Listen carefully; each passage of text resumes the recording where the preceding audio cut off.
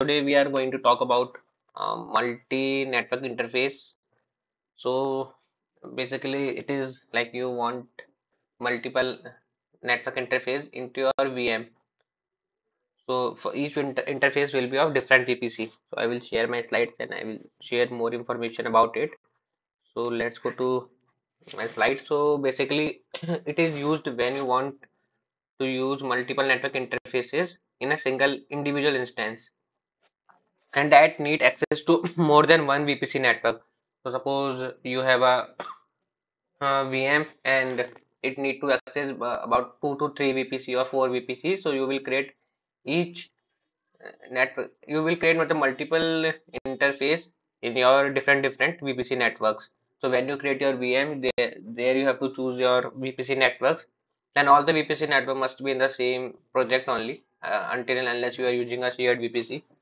I will create a video shared VPC in upcoming time. So basically, the use cases of multiple network interfaces is when you want to use for network and security function, like you want to create a net, or you want to create a load balancer or proxy, something like that. Then you create a this multi-network interface VM, or perimeter isolation. Suppose you want that if one interface is only communicate with your public traffic, another interface will communicate with your internal traffic. So like traffic is coming from the internet, it can't reach directly to your private like database or private storage, anything you are using as a backend. So you will create two interface, which is one is public interface and another one is private. So traffic will first hit the public interface. After that, you will do the routing, and the traffic will on the VM, and the traffic will be passed to your private interface, from where it will reach to your backends. And also you have to take care when you create a multi-network interface. So if you perform an internal DNS query with the instance host name, so it will always resolve to your primary interface, which is NIC 0. So like suppose you have three interface, so first one is known as NIC 0, another one NIC 1 and NIC 2. So if you try to do internal DNS query from the NIC 1, so it will always fail. So you have to remember that you can only do the internal DNS query from your primary interface only. So it means it will always resolve to primary interface, not it will never resolve to your secondary or third interface. So let's say there are some limitations. So we can only configure a network interface when we create an instance. So we can't do like you have an existing instance and you want to add more interfaces on that. So that is not possible. And each VM can have a minimum one. So we already know that we can create, when we create a VM, it has already has a one interface. But now if we want to use multiple network interface, we have the option to increase it up to 8 network interface. But it also depends on the machine type. So machine type you can see also means like if you have two or less number of CPU, you can add only two network interface. If you have four, you can add up to four. So it depends upon the CPU. If you want to add 8 network interface in your VM, you must have 8 CPU or more. If you want to 6, you need to add the CPU according to it. Up like if you want 6, so up to 6 CPU must be there. If you want to add 4 NICs, up to 4 CPU must be there. And we cannot add or remove a network interface from existing VM. So if you, suppose you want to remove a existing interface from your running VM, that is not possible to do that. And IP forwarding, which is always enabled at the VM level, we cannot apply it to individual interfaces, like to enable it at NIC 0, NIC 1, that is not possible. It is always enabled at the VM level. Also, there is a term known as policy routing. So it is you basically used when we want our secondary network interface to communicate an IP address which is outside of its primary subnet range. Like I have a IP range like for my another interface like NIC 1 192.168.1.0/24, and if I want to communicate outside that subnet range, like I want to communicate with over the internet with my secondary NIC, so I need a proper routing to be configured. So I will show you how to do that. So let's do the demo and see how can we do all the things. So I have created basically three VPC networks are there. So I will use this all the three VPC network to create my multi-NIC VM. So let's click on create instance and we will create with 3 multi VM. Let it give a name multi and I will take Mumbai location as most of my subnets are Mumbai location. So let's go with as of now two machine type. Machine type is with two CPU and 4 GB memory. So let's see how much we can add with the using this machine type configuration. So if you go to networking, so you can see one interface is already there. So let's click on other interface. It is a multi. So I have choosing a second network.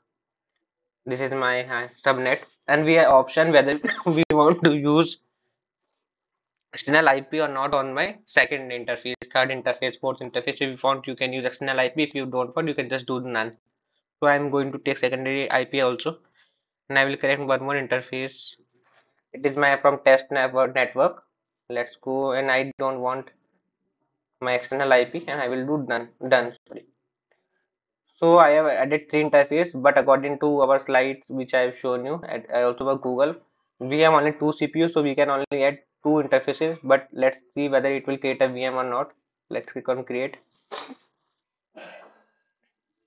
So we can see that it has already denied to create our VM, and it is giving one error that too many network interfaces. The maximum number of network interfaces allowed for this machine type is two.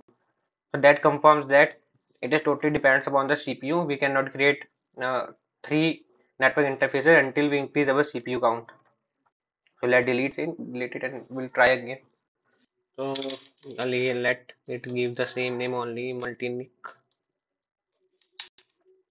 and my reason is my location.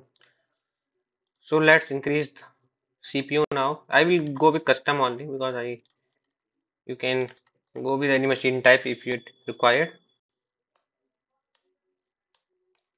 I want 4 CPU and 4 memory. Let's go to advanced option networking, and it is I just add my another interface and one more interface. Here it is, and in this interface I don't need a external IP.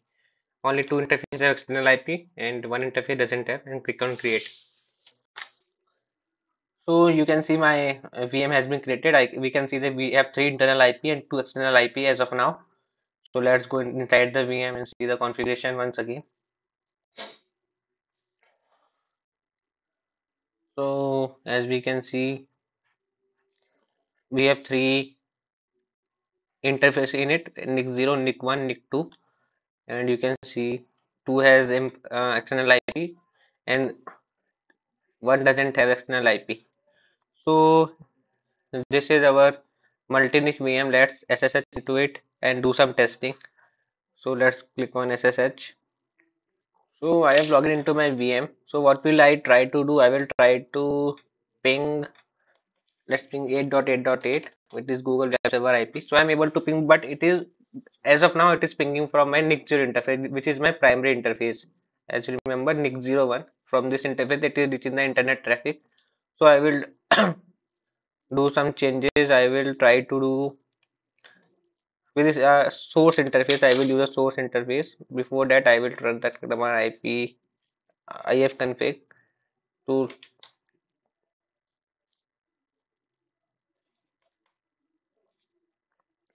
So as I can see, I have ENS4 and it is my NIC 0, ENS5 is my NIC 1 and ENS6 is my NIC 2. So I will try to ping via ENS4, which is my NIC 0. So I will simply run the command ENS4, sorry. So you can see I'm able to ping via NIC 0. So if I try to ping with via NIC 1, I will not able to ping. So this is basically if you want to go ping anything outside of your subnet range, which is my the 5.7. This is my IP of the this specific interface. If I want to ping anything out of this subnet range, then I have to do the policy routing.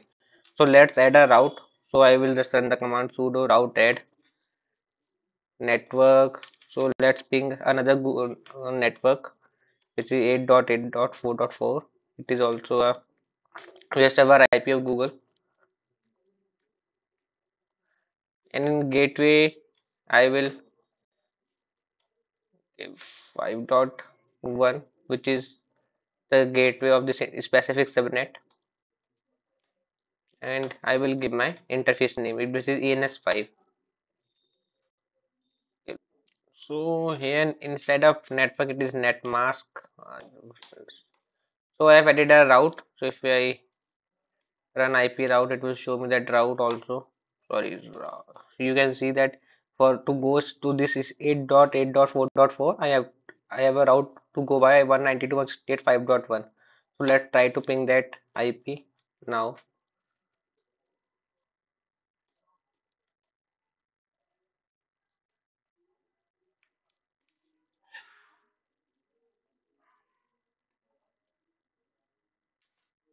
So you can see now with the help of my NIC1, is with the specific IP which is using the external IP, I'm able to reach this specific web server IP. So if I try to ping it with my NIC0, I'm not able to ping because I have a specific route which is saying to go this specific IP. I have to take this specific interface gateway, which is my subnet NIC1.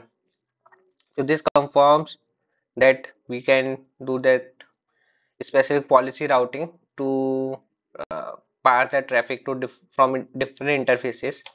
And one more thing I will want to show you is let's I will create one more VM and I will show you. So what will I do? I will create one more VM, and from this specific VM I will try to ping both of my external IPs. After that, once I'm able to ping, I will create a specific firewall rules and try to block the traffic. I will show you what will the behavior in this multi-NIC. So if you create a firewall rule, what it will it be applicable to for the full VM, or will it be applicable to specific interfaces? So let's create this VM.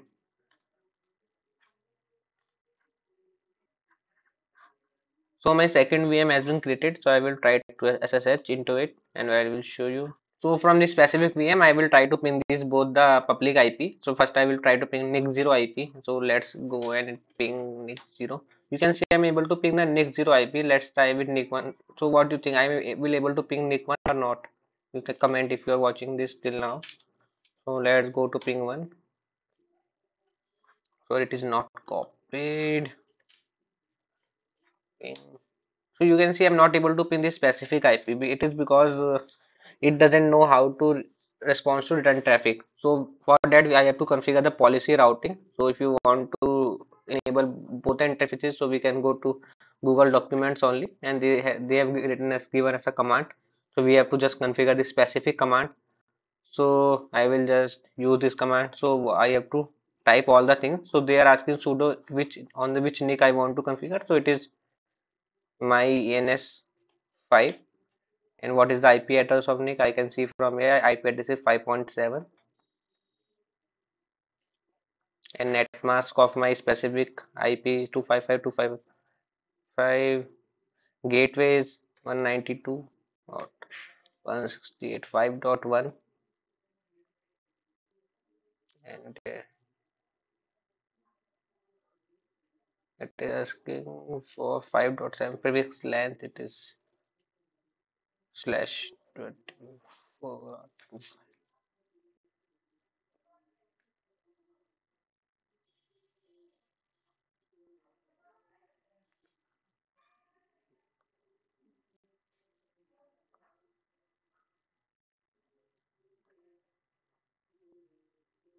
So my prefix length is slash 32 because this is this single IP.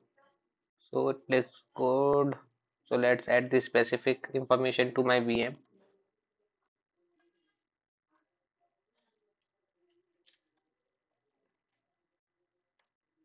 So it has been added. Now we will try to ping it. So you can see as soon I have added the policy routing here, it is able to ping my specific IP also, second IP also. So you have to take care while if you want to pass any traffic to specific to network interface other than primary interface, so you have to do the routing. Otherwise, you're not able to reach your interface outside of your subnet range. That's the point you have to remember. So let's go back here. So what will I try to do? I will try to create a firewall rule which specifies that from the specific instance one, if I try to reach multi-NIC to this specific IP, it must drop the traffic. So let's go. I will create a firewall rule. I will give block ping and it will apply to network, my default network. It is a ingress traffic I want to deny, and it will apply to all the instance in the network. Oh yeah. And source IP range will be my this is specific VM1 instance 1 IP, and I have to provide /32 because it is a specific single IP, and I want to deny only ICMP.